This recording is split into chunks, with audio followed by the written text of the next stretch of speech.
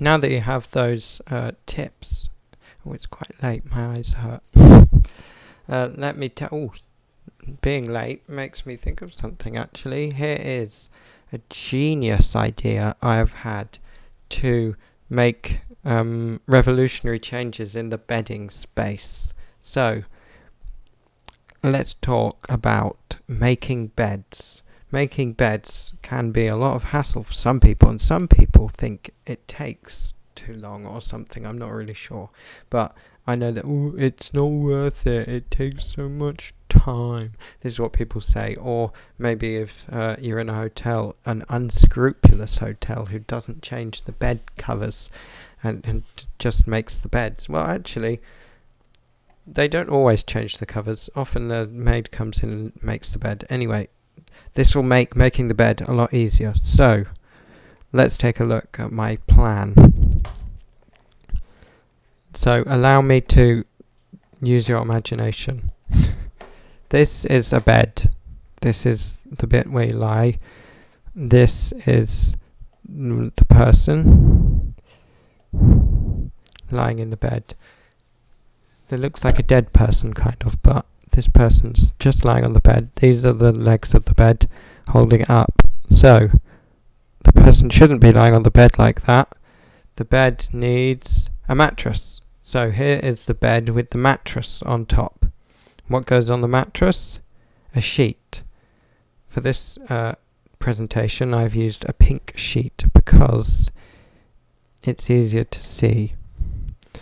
And then, you can't just sleep on a mattress with a sheet. You need a duvet in a duvet cover. So here is our duvet cover. Here it is. And it will go onto this bed. The person will sleep underneath it. However, normally we'd just put the duvet on top of the bed and then you would sleep underneath it. So this is where my big idea comes in. Ta-da! The duvet goes on top of the bed, and then these represent stitches, and it's stitched to the pink sheet so that it's held in place all the way along this side. Right? I hope this makes sense. How does this, what's good about this, I suppose, is the big question everyone wants to know the answer to. It means that to make the bed, all you have to do is hold one end of the duvet. How do I get both hands in? Hold one end of the duvet. Hold one end of the duvet, hold the other end, and pull across towards you, and it's done. It's made. The bed is made, and it's made neatly. Because this side stays still, and all you have to do is pull the other side to the other side of the bed. It's that easy. Now, I think that would make that would not make the bed too much more different than the normal bed to sleep in, because you don't really move the duvet around that much, and if you do want to move it, you can just push it to the edge like this, whilst you don't want to be under it, and then pull it back when you're ready to go to sleep. However, if you were feeling a bit more ambitious, stitch along here, and then all you'd need to do was pull diagonally the top corner to this corner.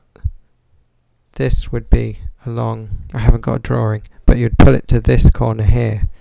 From here, as this bit would stay still, and it could barely get unmade, but I think that would feel a bit restricted to sleep in, so I don't think that's the best idea. But I do think stitching the duvet cover, not the duvet, because you wash the cover, and not the duvet so much because obvious reasons. Anyway, yes, so stitch it down onto the whatever it's called, the sheet, and that will make making the bed a lot quicker and a lot easier, and it would make it neater because you can pull as hard as you like.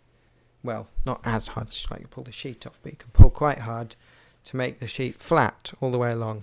This is an idea that I've had for a long time, so if anybody would like to invest in this idea, I suppose, as I'll need to get a factory set up stitching these together, and also I don't want to spend my own money to do this because I don't know if people believe in it. So viewers, thank you for watching. Let's move on to the next segment now.